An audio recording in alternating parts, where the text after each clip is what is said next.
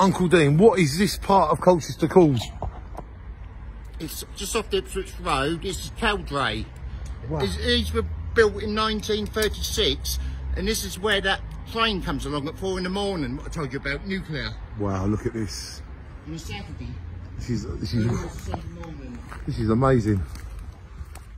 This is waiting till the train comes, yeah? Yeah. They come quite often, yeah? That'll blow that £10 note back. Yeah. Ladies and gentlemen, ain't too clever from the signs, it's just kids in it. we had 10 minutes, ladies and gentlemen, to look for a note that blew away from us, and it's brought us here. So we just thought we'd make a little video because this is great. Shine on. Your wallet and push. And look, it's great all the way down. Christ, there must be some high voltage next to going through them. I hit one of them by mistake once when I was on the gable end decorating. Look at that. Went to knock an alley and took a chip off one of them. And the old man said, "Oh, you pride yourself." That's great. I want to see You it. see the other bridge, can't you? I've never noticed before. Yeah, you can up there. I've never noticed that before. That's where the car lot is, and the fireworks factory there.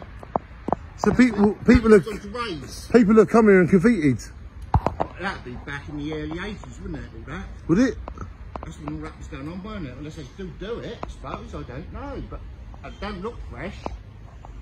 I like it down here. I mean, some graffiti's really good. I mean, it's trying to paint over it. There's a bit there what's more artistic. You have just seen the other side of this bridge. Shine on. Why are them cables different colours, you reckon? Is it different voltages? I think so. Yellow and green. I know nothing about railway sort of